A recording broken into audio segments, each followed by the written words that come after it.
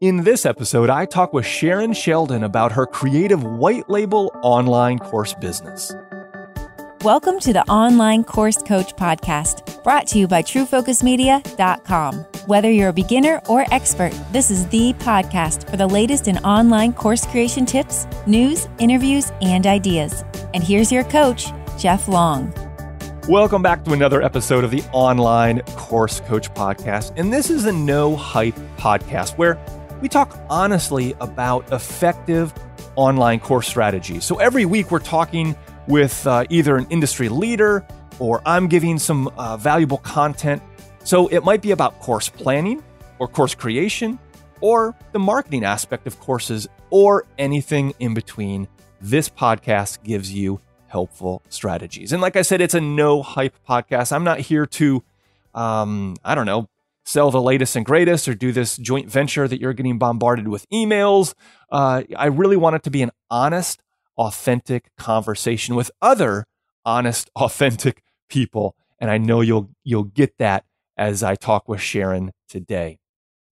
Well, hey, before we get into the podcast, I want to let you know of the resources page. If you haven't gone there yet, I have quite a few resources I've given out over the, all the podcasts and all the videos I've done. And I decided it would be helpful to put those all on a resources page. So if you go to onlinecoursecoach.com/resources, you can find out which of those resources work best for you, are the most helpful, and will give you the most information to take your course to that next level. Now, I want to read a recent iTunes review. This is from Sharon S., and that's oddly enough, that is not from the interview person we did today, because this rating and review came in before I met Sharyn. Of course, I guess she could have, read it, or written it in before I met her. But anyway, she said, Jeff's podcast has been informative and inspiring for me throughout my process of creating my Spanish courses. Great mix of tips for business, production, and educational strategies, as well as encouragement. Thank you, Jeff. So Sharyn, thank you for writing that iTunes rating and review. That does encourage me, and it helps a podcast get a little more eyeballs, or maybe it's ears, so more people can be aware of it, listen to it, and benefit from the content. So thank you much, Sharyn. And to you, the listener, you can go to onlinecoursecoach.com/iTunes and leave a rating and review. And lastly, this podcast is brought to you by Easy Video for Courses. If you've been listening to this podcast for a while, you know how important videos are for your courses. They have to be effective. They have to be helpful. They can't just be thrown together. And so, like I said in the past, online courses that include video are 83% more effective in helping the students remember the information. But we all know, creating courses is hard. Creating effective courses is even harder. A lot of people struggle with the confusing equipment or the expensive software, or maybe they don't know the right equipment to buy and they don't want to waste that money buying the wrong equipment. And then it's, how do I edit the videos, or can I use my smartphone, or I want to be on camera, but I don't feel confident. So I took all those fears and those struggles, and that's why I created Easy Video for Courses. I've taken all that confusion out of the process. So you don't have to waste time or money or stress or, all the things that come with creating those course videos. I've made a process for you. I've taken my over a decade, almost 15 years experience, and will help shortcut that for you.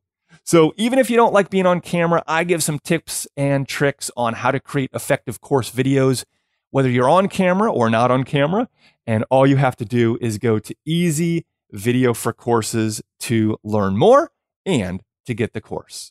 Well, today's interview is really interesting because I met Sharyn Sheldon at Social Media Marketing World, and we struck up several conversations because she has quite a unique business model.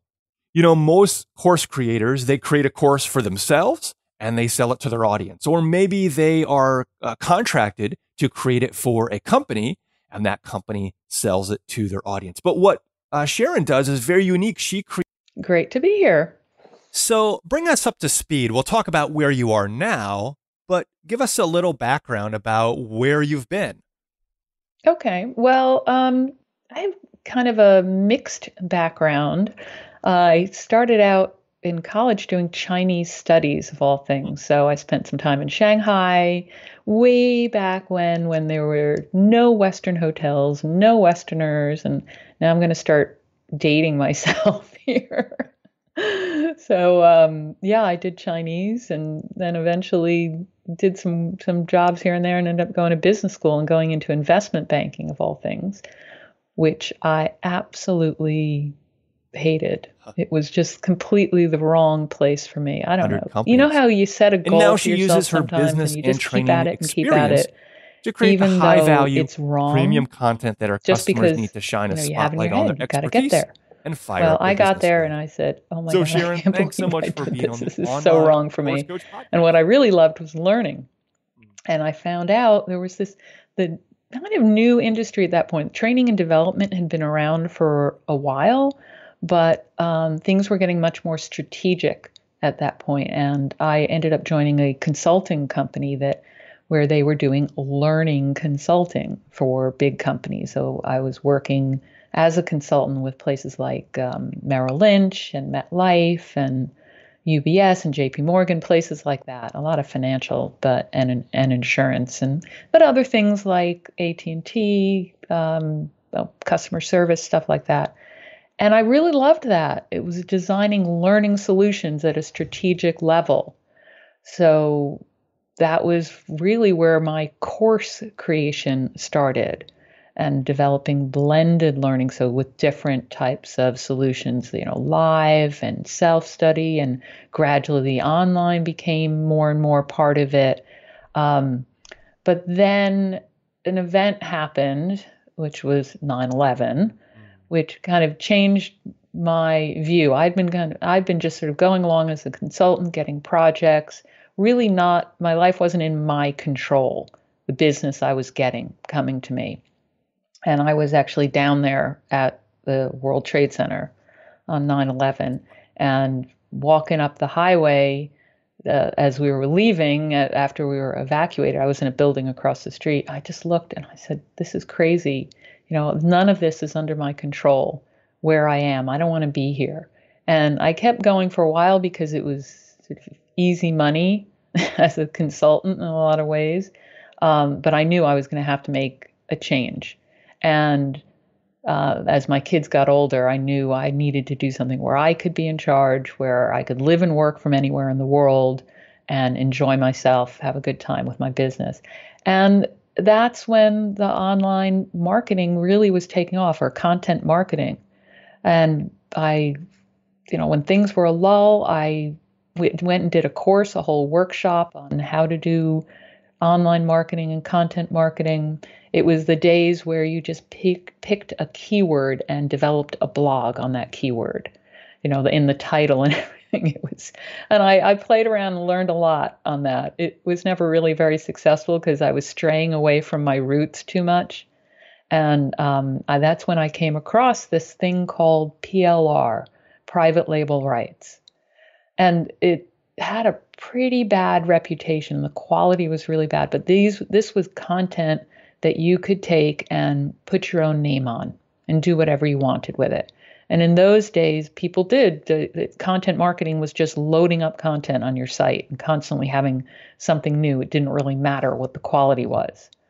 But I could never publish something that wasn't high quality. I was way too particular about how things are written. But I saw the opportunity there, and I decided to get into it and do my own twist on it and use some of my experience. And that's really where my business started taking off, was using that. Yeah.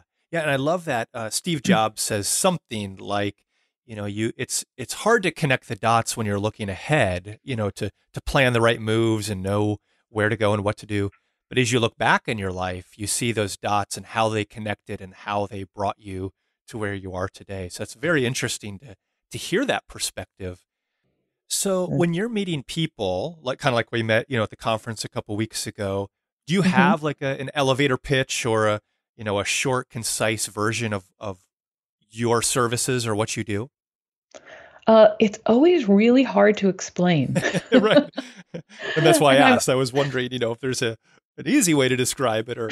uh, well, the way I was just in a course recently, excuse me, where I was learning about the importance of saying why you're in the business. So typically with an elevator speech, okay, this is what I do. But really, my why is that coaches, consultants, small business owners shouldn't have to waste time creating course content when they can be directly helping their clients and sharing their expertise. Yeah. They don't necessarily have the expertise in creating courses. So instead, they can benefit from our team. We have 25 plus years of creating professional training programs for big companies and small businesses. So we provide all the materials needed to teach the courses. And then all you have to do is tailor it for your market and add your name, branding, inject your own unique voice and insights, and not spend that time. So I'm helping you help others Yeah. and spreading the word even more so that you can help more and more people and spend the time doing what you do best. Talk to me about the process that you take.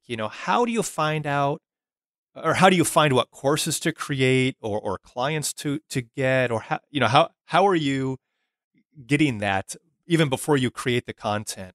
What's your process like? Well, actually, picking topics is always a big challenge. And I start now, because I have a big customer base now, I start with customer requests. I'm always asking people, what topics do you want to see? What do your customers need? Because it's not my customers who are doing the learning, it's their customers. So I have to be looking one step beyond. So I'm always asking them, what do you want? What do you want? Now, of course, the loudest people are the ones I hear, and they don't necessarily represent the majority. So that's always a little dangerous. So I also look at what's sold well in the past and then what's being talked about a lot online. So, what are the hot topics? What are a lot of people already creating courses on? So, I know that these are things that people want, that their customers, and then I can tell my customers, look, people are creating courses on this. So, we already know that it's a topic that's proven. And then there's always just the basics. The basics don't change of what people need to know. You need to know how to create an ideal customer profile. Everyone needs to do that. So I know I have to have courses on those sorts of things. And I'm always also trying to focus on evergreen topics because I'm selling a license to something that I want to have last a while. And I want my customers to be able to keep selling those and using them over and over. I focus on evergreen. So I'm not going to do a training on WordPress and how to use WordPress because it changes every month. Yeah.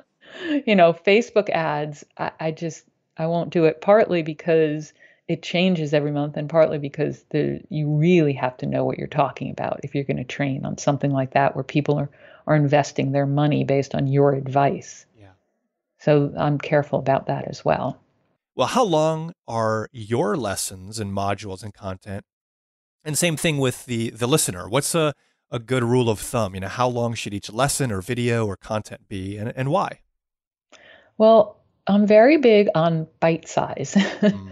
So, bite size pieces, bite size videos, things like that. So, bite size video to me could be anything from 2 minutes to 5, 6, 7. Most lessons I wouldn't say for a video shouldn't be more than say 10 minutes. Just because people start losing focus, and I prefer to keep it less than that, more like 5 or 6 minutes. And one key point in a module itself, 3 to 5. So a module can have multiple lessons in it. So the terminology really depends on, call it a lecture, call it a module, whatever.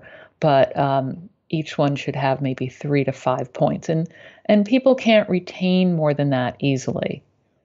They just, you start to forget what was being said and can't implement it. And if somebody that can't get a quick win and really see a result after each lesson, then they're going to start losing their motivation also. So also the whatever activity you're giving them shouldn't take more than, say, 15 to minutes to half an hour. Now that's a broad generalization because if it's anything like, doing some research, easily people can go into an hour or more of doing all that, if it's setting something up. But trying to keep that really short, 15 minutes, half an hour max for the actual activity. But when they're watching a video or reading, that 5-minute thing on the video is what I aim for. Yeah. Now, that's online. I'm assuming we're just talking about online. Correct. Primarily. Yeah. Yeah, because if it's in person and and this is another good thing for slides is if you're doing it on something like a webinar, I don't like spending more than a minute or two per slide before moving on and not talking for more than, say, 15 minutes, 10 minutes before asking a question and getting some interaction. And you know what? It's really boring to talk for that long, too. As the person doing the talking, it's like, I don't know how people just talk for an hour on something without any interaction at all. I've done it because when you do a webinar that's more promo webinar and you don't have people involved, you have to, but wow, it's rough. Now, one of my favorite topics to talk about is marketing because, you can create a robust course, a highly valuable course. Maybe it's one of the best courses in the whole world, but if nobody knows about it, then it's not going to be successful. So what are some marketing strategies that you've done over the years that have been effective?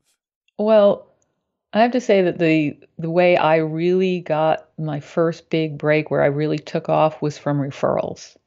So I had an affiliate program set up and I networked a bit with other people who were selling similar things because everyone kind of promotes each other in this particular world.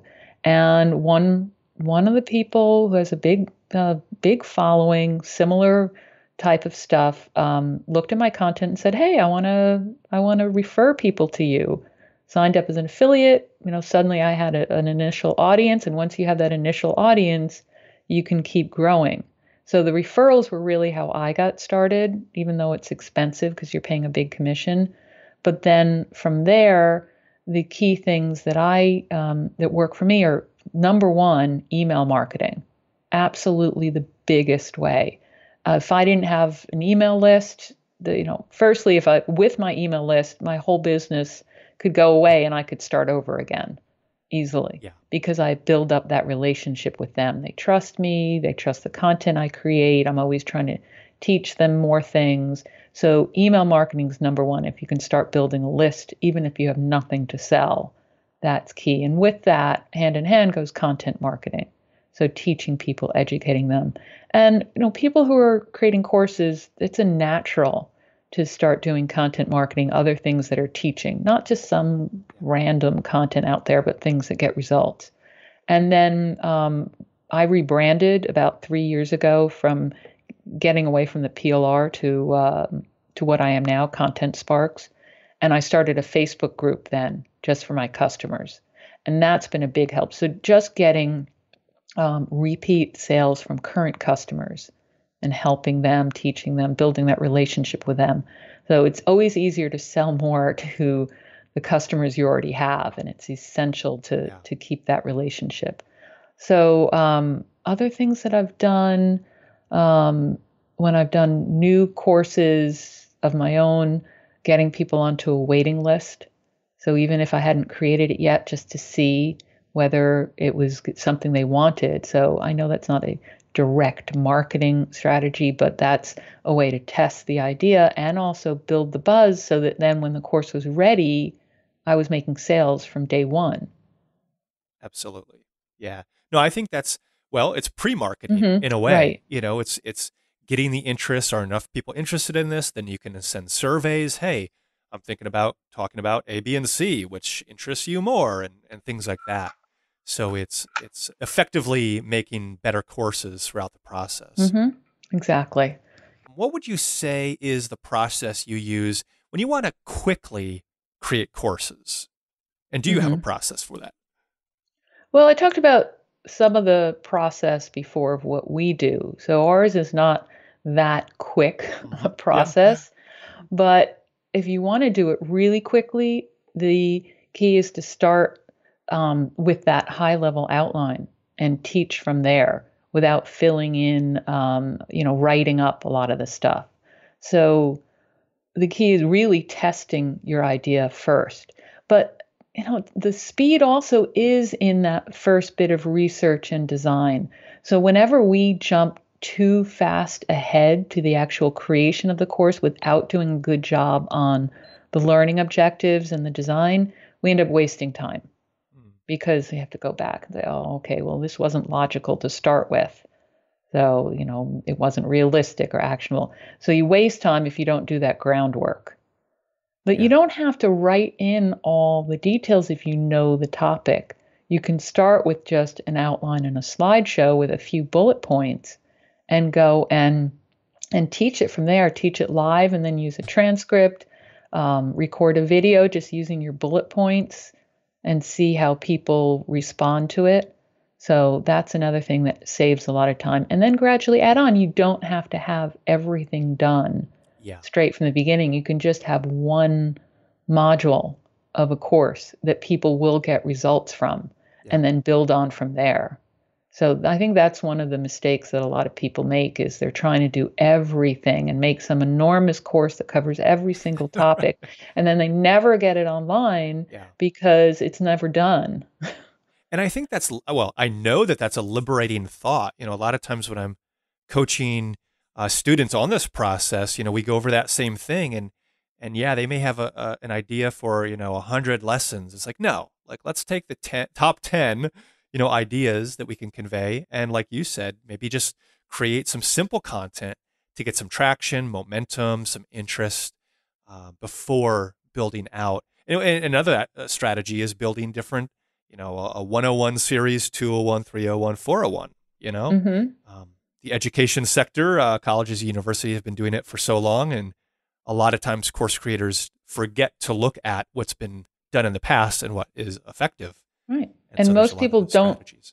Yeah. And most people don't have the time to do something big. The feedback I get now is, I don't want to sign up for a 10-part webinar series. I don't have the time to do it.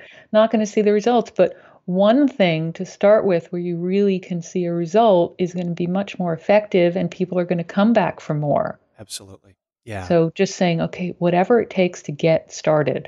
Exactly. Is the key. Yeah. Yep. Now, what would you tell somebody that's maybe created a course, but they just haven't gotten the results that they were hoping for? Is there hope for that person or what would you tell them? Well, in terms of results, there are really two types of results you should be thinking about. One is obviously the monetary, are you making enough sales? And the other is student success and results in the course. And the two are very closely tied together because if somebody isn't actually getting results from your course, then you're not going to have any testimonials or, case studies. And those are the things that affect the actual sales of future.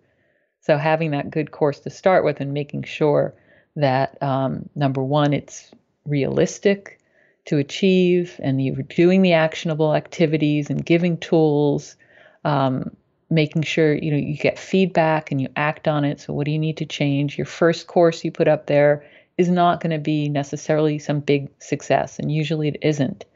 You need to get that initial feedback to see what people need and where you need to adjust. And then making sure it's successful starts with adding support, group and personal. Most people are not going to be that successful just doing it on their own. There'll always be some people who are going to be successful no matter what you do because they're so determined. And then there will be the people who are never going to get it because they're not putting the effort in. But in between are the people who, giving them the extra tools and support is going to make the difference. And also making sure you're not overwhelming people. So that's key for the course, for getting making sure your students are successful and also following up with them, keeping in touch with them, doing those follow-up emails and checking in and seeing where they need help. So when you have that level of success with the course, you're going to do better on the monetary side. And if you're not getting sales on that, the first thing I would look at is that list of people, because email marketing is so important for me. That's what I focus on. And you don't even have to have a course ready to go to start building a list and start, having some sort of lead magnet, some sort of gift that's related to your course, even what it could be a free mini one, and doing the content marketing. Because when people are buying your course, they're buying your skills in teaching. And that's what you can show off in your free content that are going to get people onto your list. And then they're already experienced. They know you can teach and help them, and then they're going to buy your course. So that's where I would focus initial work, on getting that list of people. And then there's the typical stuff related to sales page, your sales copy. You can always hire someone if necessary, or learn the skills and improve your copy, making sure it's targeted and narrow enough, and you're not trying to go for the whole world. Getting testimonials from student success. That's social proof. Taking away any barriers to decisions, like a good guarantee. Those are kind of the traditional sales copy stuff. And honestly, the pricing is the last thing. So I didn't even mention pricing, because I found that, and this is something I found in my business too, in this whole PLR thing, was pricing was not an issue. People try and keep lowering and lowering the price, and actually people were perfectly happy to pay higher amounts for mine, because they could actually use it and be successful with it and get value from it, and make more money as a result. So those are the things I'd look at, the two prongs, whether your course is actually doing what you promise and getting results, and then looking at the marketing side of things. Yeah, I love that. And I love talking about marketing. In fact, to the listener, you can go to my website at onlinecoursecoach.com, and on the podcast tab, the videos tab, there's a search bar, and you can search marketing. And I've had quite a few shows just about marketing, but some of those that you just listed are fantastic, and I'm glad that you brought those up. Mm-hmm. So, lastly, I know, with your website, you have quite a few courses. So again, to the listener, I've created a special link where you can go directly to those courses at onlinecoursecoach.com/content-sparks, and that will take you directly to Sharyn's courses. But Sharyn, tell me a little bit, if you were to describe some of the courses and content you have, how would you describe that?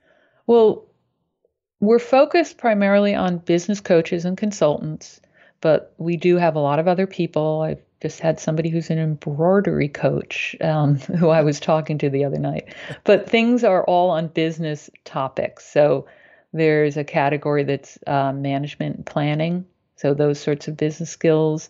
There's a category that's sales and marketing.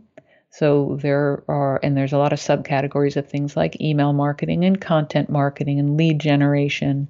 So stuff like that. And then we have a category that's professional development.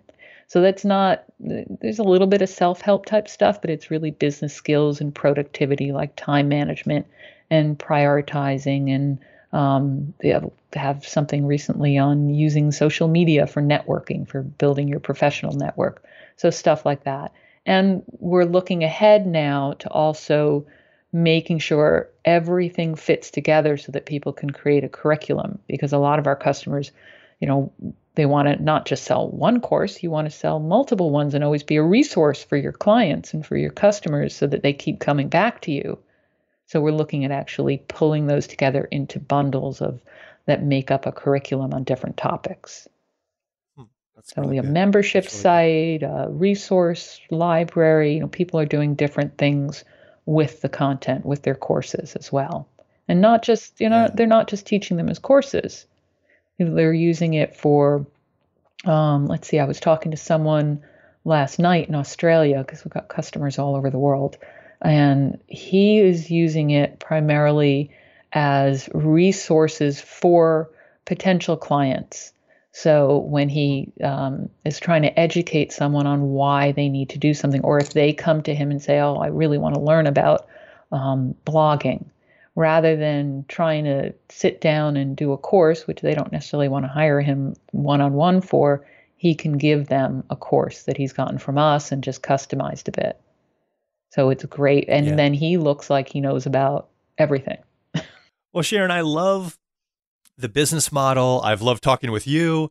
And so it's got my brain thinking. I know when we first talked a couple weeks ago through even today, it's just got my wheels turning. And so I really appreciate you, coming on the show here today, talking about not just your history and background, but also how it applies to the listener and some of the strategies that you recommend. So thanks so much for being on the show today. Well, thanks for having me on. I hope that was helpful for people. You can always ask me more. It made me think a bit.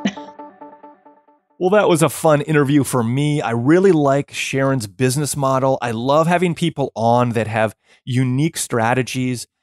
It gets me thinking, and I really hope it gets you thinking about how you can create courses maybe that aren't even for your audience, or maybe your audience are different teachers, trainers, instructors, and they have their audience. And so there's different levels, and that's really why, what Sharyn's doing in a way is my motto that I end the podcast with. It's helping you to teach many to impact millions, or you could say helping a few to teach many that impact millions. And that's exactly what Sharyn is doing. She's helping her audience that will teach their audience that will impact millions. And so I love that. So I hope that gets your brain going, your creativity going.